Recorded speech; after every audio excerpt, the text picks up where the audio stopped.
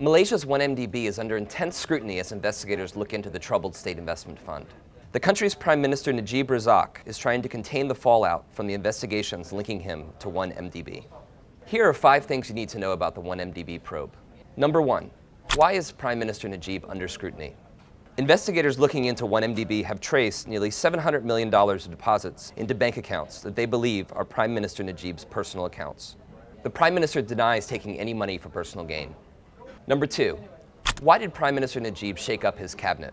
5 ministers were dismissed by Mr. Najib, including his deputy, after the deputy publicly raised questions about the decision to shut down 2 local newspapers for reporting on 1MDB. Number 3. Why were the 2 newspapers shut down? The Edge Weekly and the Edge Financial Daily, owned by the same group, were shut down for reporting deemed to be prejudicial to public order. The Edge Media Group said it will launch a court challenge. Number 4. Has anyone been charged with a crime?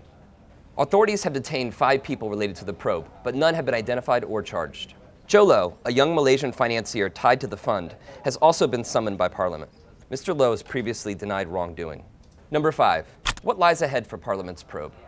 Hearings into 1MDB have been halted after 4 members of the committee leading the hearings were appointed to the Prime Minister's cabinet.